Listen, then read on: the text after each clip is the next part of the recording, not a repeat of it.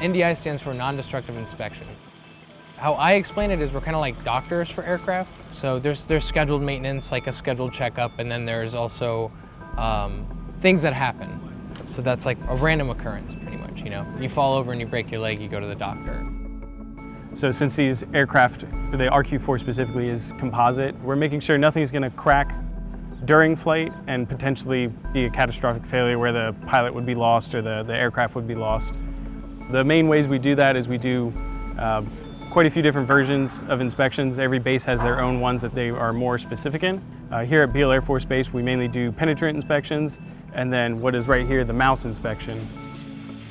So we're using ultrasonic inspection, which is shooting sound into the part, and then a device is waiting for the sound to come back, and it's creating an actual physical image. This is a very specialized version of ultrasonics. Only 2 or 3 bases in the Air Force use this version. I'd say we are the lead though. We're producing more with it than other bases that are using it.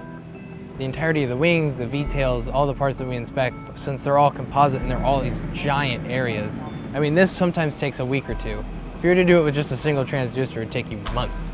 So it helps tremendously because of its rate, it's how many transducers it has, and everything like that.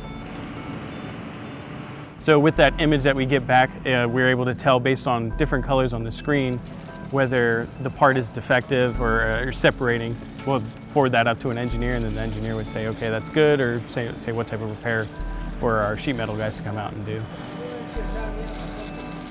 You're really helping the mission because this happens here and then it goes right back.